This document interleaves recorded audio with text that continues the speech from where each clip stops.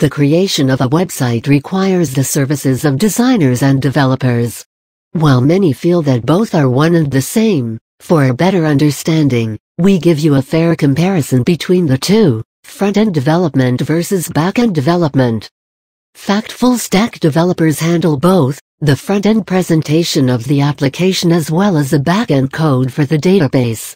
Website development is the process of creating a website that provides the end user with an experience which makes them revisit the website. While so many are not in tune with the nuances of website making, the process is divided into two parts, front-end and back-end development. Front-end and back-end are processes that separate the presentation from the code. For example, imagine a restaurant conducting business.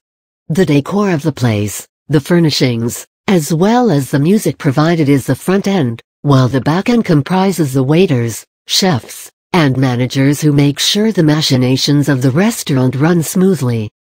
Front-end development deals with the design and interface of the website.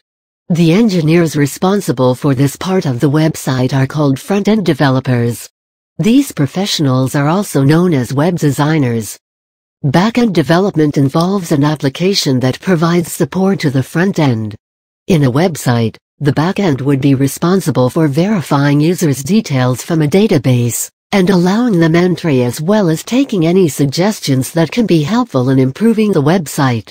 The engineers responsible for the maintenance of the website are called back-end developers. They play a big role in maintaining dynamic websites, like blogs that need constant updation on a regular basis. In the following sections, we shall tell you the difference between front-end development and back-end development. Front-end versus back-end development languages. The languages that a front-end developer should be familiar with are HTML, CSS, and JavaScript. Back-end languages are Ruby on Rails, MySQL, MongoDB, PostgreSQL, Ruby, Python, and .NET. Team front-end developers employ the user experience team to design the look of the website by studying user habits and changing the design through testing.